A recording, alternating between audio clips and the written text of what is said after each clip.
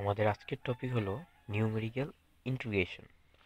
তো numerical integration আসলে জিনিসটা কি, একটু বাংলায় যদি দেখি তাহলে আমরা একটু দেখে আসি।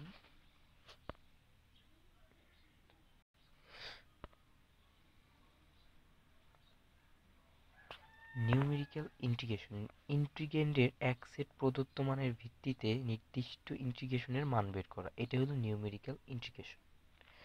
তাই এখন নিউমেরিক্যাল ইন্টিগ্রেশনের সংজ্ঞাটা কিভাবে দেওয়া আছে? Numerical integration is a process Numerical integration is a process of computing the value of a definite integral from a set of numerical value of the integrand. বাংলাটা এখানে ইংলিশে লেখা আছে, জাস্ট একটু একটু চেঞ্জ আছে ভিতরে।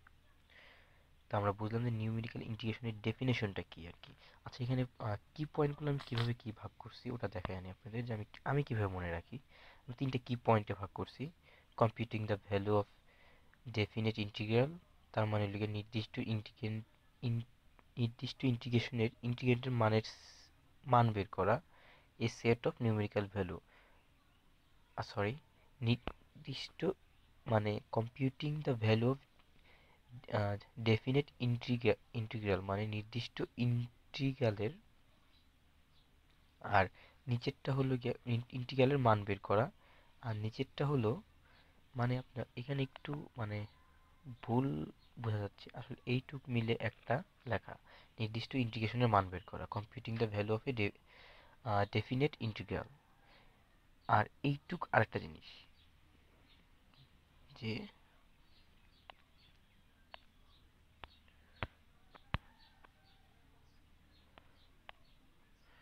মানে আমাদের এখানে বলা হয়েছে যে এ set of numerical value of the integrand, মানে ইন্টিগ্রেন্ডের এক সেট প্রদত্ত মানের ভিত্তিতে আমাদের এই নির্দিষ্ট ইন্টিগ্রেশনটা করা আর কি, ইন্টিগ্রেশনের মান বের করা। এটি হলো সংজ্ঞা, যে ইন্টিগ্রেন্ডের এক সেট প্রদত্ত মানের ভিত্তিতে নির্দিষ্ট ইন্টিগ্রেশনের মান বের করা। এটাই ছিল সংজ্ঞা। তাহলে এই দুটো কিউ পয়েন্ট দিয়ে আমাদের সংজ্ঞাটা মনে রাখবো। তো নেক্সট কি আছে? নেক্সট আছে তিনটা রুলে আমরা ভাগ করছি। এই ইন্টিগ্রেশনকে আমরা তিনটা রুলে ভাগ করছি। একটা হলো গিয়া ট্রাপিজয়েডাল, সিম্পসন 1/3 অ্যান্ড লাস্টেরটা হলো সিম্পসন 3/8 রুল। এই রুলগুলোর যে সূত্রগুলো আছে, সূত্রগুলা সহজেই একটু মনে রাখার বিষয় আছে এখানে। যেমন আপনার এখানে দেখবেন এতটুকু সেম, মানে এই পাশেটা তো সেমই, যে ট্রাপিজয়েডাল রুলের ক্ষেত্রে integration of A two integration of F x dx, limit হলো এ আর B, lower limit A upper limit B is equal to H divided by 2 যখন ট্রাপিজয়েডাল, এইচ ডিভাইড বাই 3 যখন সিম্পসন 1/3, যেহেতু এখানে আসেই 1/3 তার মানে এইচ ইন্টু 1/3। আর Simpson 3/8 এর ক্ষেত্রে এইচ ইন্টু 3/8 মানে 3h ডিভাইডেড বাই 8। তিনটা সূত্রে এই জিনিসটা common, plus F not plus F N, এটাও তিনটাই কমন আছে। তিনটা সূত্র আসলেই ডাইরেক্ট এই পর্যন্ত লেখা দেওয়া যাবে, প্লাস 2 এই পর্যন্ত লেখা দেওয়া যাবে। কারণ 2 এর ভিতরে কি থাকবে, যদি ট্রাপিজয়েডাল হয় তাহলে F not R F N বাদ দিয়ে বাকি সবগুলো মান হলো 2 এর সাথে গুণ হবে, মানে সবগুলো মানের যোগফল 2 এর সাথে গুণ হবে। আর যদি সিম্পসন 1/3 রুল হয় তাহলে 2 এর সাথে জোড় নাম্বারগুলোর যোগফল গুণ হবে, আর আপনার 4 এর সাথে বেজোড় নাম্বারগুলোর যোগফল গুণ হবে।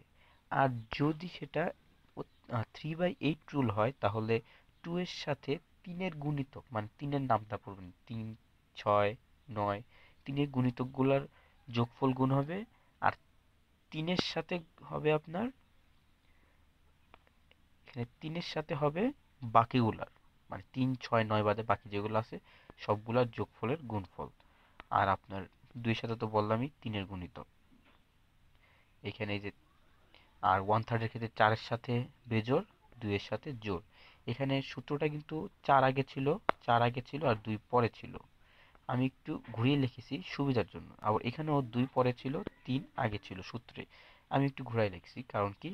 কারণ হলো আপনার এই যে দেখেন, তাহলে আমার সবগুলা সেকেন্ড সিরিয়ালে সবগুলো আমার 2 আইসা পড়তেছে সেকেন্ড সিরিয়ালে। আচ্ছা, তিনটারই দেখেন 2 আইসা পড়তেছে যদি আমি 2 গুলো আগে লিখি, মানে এ পর্যন্ত সূত্রটা মিলা যাইতেছে। এই সুবিধার জন্য আমি 2 গুলো আগে লিখছি, পরেরগুলো পরে লিখছি। এখন অনেক সময় সূত্রে আপনার গুলায় ফেলেন, যেমন এই যে h/3 f0 plus fn plus 2 না দিয়া ইন্টু 2 দিয়ে দেন। অনেকে ভুল করেন এই জায়গাটা। তো এটা ভুল যাতে না করেন এর জন্য সহজে কি মনে রাখবেন, ভিতরে সবই যোগ, ভিতরে কোনো গুণ নাই। গুণ আছে, হ্যাঁ গুণ আছে। কোনগুলোর সাথে? এই যে 2 এর সাথে গুণ আছে, এই সবগুলোর যোগফল। 4 এর সাথে গুণ আছে, সবগুলোর যোগফল। কিন্তু এমনি সব প্লাস। দেখেন এফ নটের পরেও প্লাস, এফ এন এর পরেও প্লাস। এই যে দেখেন 2 এর আগেও একটা প্লাস, 2 এর আগেও 2 এর আগেও একটা প্লাস, 4 এর আগেও প্লাস, সব জায়গায় প্লাস। শুধু গুণ আছে হইলে এই যে ব্র্যাকেট, এক কথায় হইলে গুণও গুণও না, আপনি এক কথায় ব্র্যাকেট দিয়ে এটা গুণ লিখে দিছে, মানে গুণই তো, কিন্তু ব্র্যাকেট দিয়ে লিখেছেন। তো ভিতরে কোনো গুণ চিহ্ন নাই, ভিতরে সব যোগ চিহ্ন, কোনো গুণ চিহ্ন নাই। এইটুকু মনে রাখবেন, তাহলে সূত্রটা ভুল হবে না। আচ্ছা, তো এখন আমরা এই অঙ্কগুলা করব কিভাবে? এর জন্য আমি এটাকে আপনার 4 স্টেপে ভাগ করছি, ওই নিউটন ফরওয়ার্ড ব্যাকওয়ার্ডের মতোই 4 স্টেপ। ওখানে 4টা স্টেপ ছিল, এখানে 4টা স্টেপ। আচ্ছা, ফার্স্ট স্টেপে 4টা স্টেপ সেম না, কিন্তু বললাম কি 4টা স্টেপ ছিল, 4টা স্টেপ এখানেও আছে। ফার্স্ট স্টেপে কি করব, এ এর মান বি এর মান লিখে নিব। হেয়ার এ ইকুয়াল টু এত, বি ইকুয়াল টু এত। ওখানে আমাদের মনে করেন অঙ্কে দেওয়া ছিল, এইটা দেওয়া ছিল অঙ্কে, সূত্রে মানে কোশ্চেনে আমাদের এটা দেওয়া ছিল। তাহলে ওখান থেকে আমরা এর মানটা লিখবো। এর মান কোনটা? এর মান হলো এই যে 0, বি এর মান 6। তাইলে এখন দেখেন তারপরে যে এইচটা লিখবেন, এর জন্য আপনি নিচে এইচ এর সূত্র কি, B minus A divided by N. এই এনটা কই থেকে পাবেন? এনটা আপনার মনের মতো, তবে এন দিয়ে কি বোঝাইতেছে যে আপনি এটাকে আসলে কয় ভাগে ভাগ করতে চাইতেছেন। বুঝাইতে পারছি? মানে আপনার এই যে দুইটা লোয়ার লিমিট আর আপার লিমিট পাইলেন, এটাকে আপনি কয় ভাগে মানে কয়টা টেবিল বানাবেন।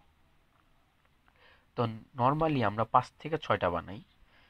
যদি কোনো ফ্র্যাকশন এসে পড়ে তখন ওই অনুপাতে 7টা 8টা বানাইতে পারি। যেমন এখানে আমরা নর্মালি 5টা বানাই, কিন্তু এখানে দেখেন দুইটার বিয়োগফল আসতেছে আমার 6। দেখেন যদি 5 বানাই, একটা ফ্র্যাকশন এসে পড়তেছে মাঝখানে, যে ফ্র্যাকশনটা এড়ানোর জন্য আমরা এটাকে 6টা টেবিল, 6টা ভাগে ভাগ করছি। এর জন্য আমরা এন এর মান 6 ধরে নিছি। এন এর মানটা সম্পূর্ণই আপনার উপরে, আপনি যত ধরবেন এন এর মান তত ইচ্ছা ধরতে পারেন। আপনি চাইলে এখানে 10ও ধরতে পারেন, কোনো সমস্যা নাই। তবে 10 ধরলে অঙ্কটা বিশাল বড় হবে, টাইম লস হবে। এর জন্য আমরা এখানে 5 থেকে 6টা ধরি। তো 5-এর নিচে কেউ ধরেন না, 5-এর নিচে ধরলে এটা আর কি একটু সমস্যা হতে পারে। ম্যাডাম হয়তো নাম্বার দেবে, কিন্তু এক্সটার্নাল একটু সমস্যা হতে পারে। 5-এর নিচে ধরেন না, এন এর মান 5 থেকে 5-এর উপর আপনি যত ধরতে পারেন ফ্র্যাকশন এড়ানোর জন্য। আচ্ছা, এন এর মান আমরা 6 ধরে নিছি, তাহলে এইচ এর মান কত পাইলাম? 1। 6, এই B minus A divided by N মানে 6 minus 0 divided by 6 is equal to 1। এখন দেখি আমরা, এখন আমাদের একটু সূত্রটা দেখব। সূত্রে আমাদের এই পাশে কি ছিল? এইটা ছিল না?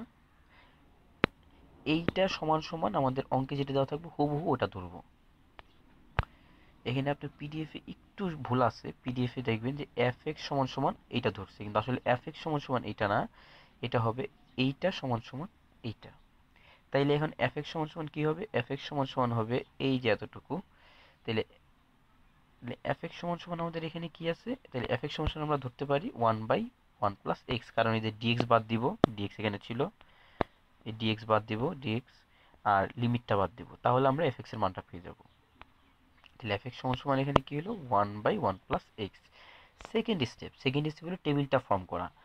নিউটন ইন্টারপোলেশনে যখন আমরা নিউটন ফরওয়ার্ড ব্যাকওয়ার্ড দেখছিলাম, এখানে টেবিল দেওয়া ছিল, আর এখানে আপনি টেবিল বানাই নিতে হবে।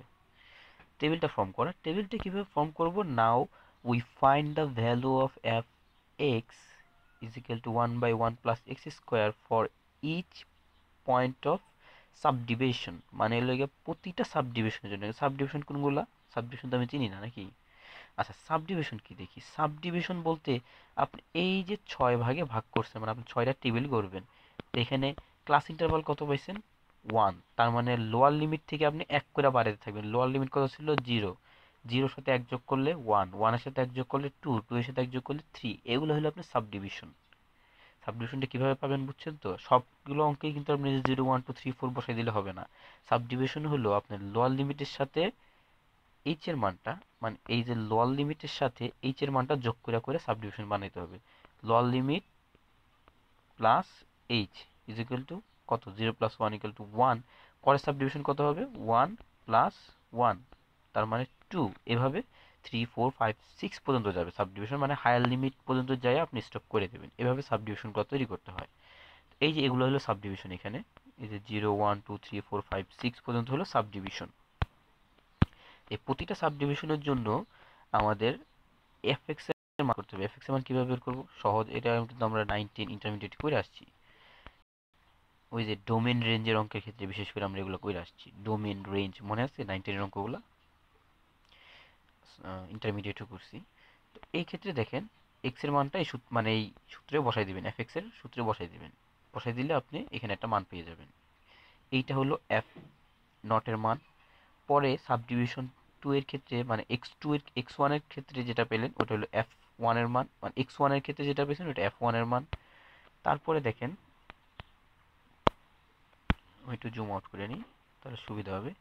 x2 এর ক্ষেত্রে যেটা পাইছেন ওটা হলো f2 এর মান, f2। x3 এর ক্ষেত্রে এভাবে x6 এর জন্য যেটা পাইছেন ওটা হলো f6, মানে হলো fn এর মান, fn এর মান। কারণ কি fn মানে আমরা সব জায়গায় দেখে আসতেছি fn মানে লাস্টের মানটা। আর এইটা এই যে 6 এটা হলো xn এর মান, তাহলে এটার করেসপন্ডিং যেটা f মান পাইছে ওটা হলো f6, সেটা হলো fn এর মান। এখন আমরা 3 নাম্বার স্টেপে যাব। 3 নাম্বার স্টেপে কি হবে? সূত্রটা বসাই দেব। 3 নাম্বার স্টেপে আমরা সূত্রটা বসাই দেব। নাও বাই, যদি আমরা ট্রাপিজয়েডাল থেকে ট্রাপিজয়েডাল রুল, সিম্পসন 1/3 থাকলে 1/3 রুল, 3/8 থাকলে 3/8 রুলস আমরা জানি। এই হলো সূত্র। সূত্রটা বসায় মানগুলো বসাই দিব। যেমন সূত্রে কি কি আছে? এইচ আছে, এইচ এর মান আমরা জানি। তারপর আর কি আছে? এফ এর মানগুলো আছে। এফ নট এর মানও জানি, এফ এন এর মানও জানি, মাঝখানের মানগুলো তো জানি, মানে এফ এর সবগুলো মান জানি। এফ এর মানগুলো কই থেকে পাবো? এই যে একটু আগে বললাম, এটা এফ নট, এটা এফ ওয়ান, এইভাবে যাইতে যাইতে সবগুলা এফ টু, এটা এফ টু, এটা এফ থ্রি, এটা এফ ফোর, এটা এফ ফাইভ, আর এটা হলো এফ সিক্স, বা হ্যাঁ এফ সিক্স। আর সূত্রটা লেখার সময় এখানে দেখেন এফ এন না লিখে এফ সিক্স লিখবেন আপনারা, কারণ এটা এটা যেহেতু আপনার হাইস্ট লিমিট এফ সিক্স পেয়ে গেছেন, এফ সিক্স লিখবেন। আচ্ছা, তাও আমরা একটু ইয়াতে দেখে নেব, যে অঙ্কে দেখে নেব। আর যদি এখানে দেখেন 4 নম্বর সেলের ইফ নিডেড, মানে যদি আপনার কোশ্চেনে থাকে যেটার ইরর বের করো জেনারেল ইকুয়েশনের মাধ্যমে, তখন আমরা এটা করব। দেখেন নাও বাই জেনারেল মেথড, আমরা এই সূত্রটা মানে এই যে এই জিনিসটা করব জেনারেল মেথডে। মানে এটা তো আমরা নিউমেরিক্যাল মেথডে করলাম, এখন জেনারেল মেথডে আমরা নর্মালি কিভাবে ইন্টিগ্রেশন বের করি। নর্মালি কিভাবে করি? এটাকে ইন্টিগ্রেশনের ভাগ করি। ইন্টিগ্রেশনে পাইলে টেন ইনভার্স এক্স পাইলাম, এখন আপার লিমিট মাইনাস লোয়ার লিমিট, মানে এক্স এর জায়গায় 6 বসাই দিব আর এক্স এর জায়গায় 0 বসাই দিব। এই দুইটা, মানে এক্স এর জায়গায় যে 6 বসাই দিব, এক্স এর জায়গায় 0 বসাই দিব। বসাই দিয়ে আমরা যে মানটা পাইলাম ওইটা হইলো আমাদের মেইন মান বা জেনারেল মেথডে মানটা।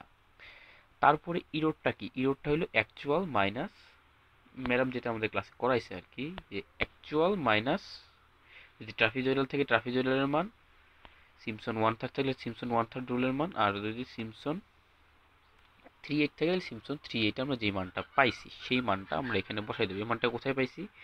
এই মানটা পাইছি আমরা ঠিক এইখানে, এই যে এখানে সূত্র বসায় যে অঙ্কটা, মানে সূত্র বসানোর পর যে মানটা পাইছি ক্যালকুলেশন করে, সেই মানটা হলো পরেরটা, অ্যাকচুয়াল মাইনাস সিম্পসন 1/3 রুলের মান বা ইয়ার মান।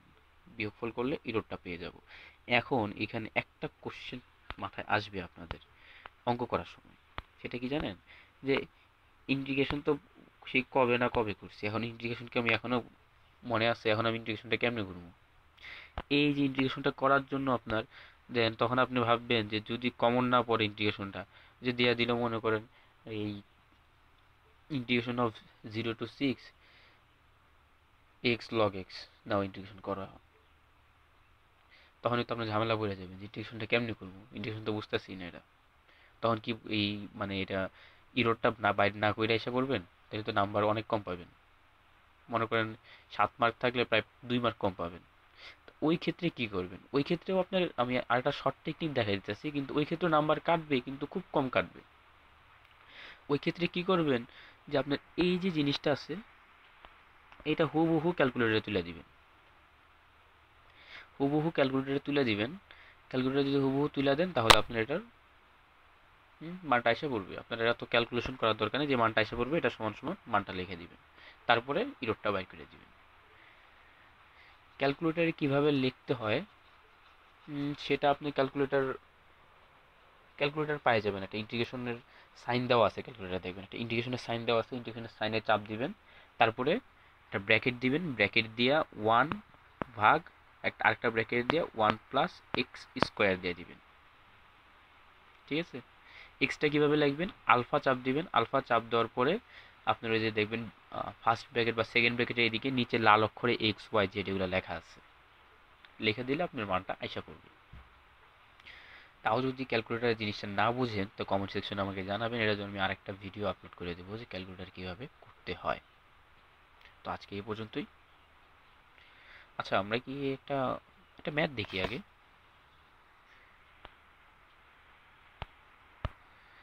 ম্যাথ দেখি আগে, শুধু তো এখানে দেখলাম বক বক করলাম কিন্তু একটা ম্যাথ দেখলাম না তো।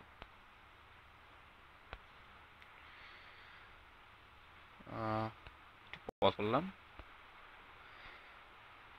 ওই যে ওইখানে যেই ম্যাথটা দিয়েছিলাম 1/1 প্লাস এক্স স্কোয়ার ওইটারই ম্যাথটা আমরা দেখতেছি, যে এখানে দেখেন 6টা ভাগে ভাগ করছি, এফ এক্স এর মান বের করছি। প্রথম স্টেপ ছিল, আচ্ছা প্রথম স্টেপ এটা না, প্রথম স্টেপ ছিল এটা, এখানে যে হেয়ার দিয়ে আমরা এ বির মান বের করলাম, তারপরে এন এর মান নিজে ধইরা এক্স এর মানটা বের করলাম, গিভেন দ্যাট এই যে বলছিলাম এটা ভুল আসছিল, এখানে অবশ্য তুলতে ভুল করছিল, আসলে ইয়ার ভুল না, এফ এক্স এর হবে না, এটা হবে ওই পুরাটুকু হবে, যেটা আমরা একটু আগে দেখে আসলাম। তারপরে এখানে জেনারেল মেথডটা আগে করছে, তবে আমি আমার মেথডে মানে আমার টেকনিকে জেনারেল মেথডটা পরে করি, কারণ আমরা ইরোরের আগে করলে এটা ভালো হয়, এবং বইয়েও মেবি ইরোরের আগে করা আছে।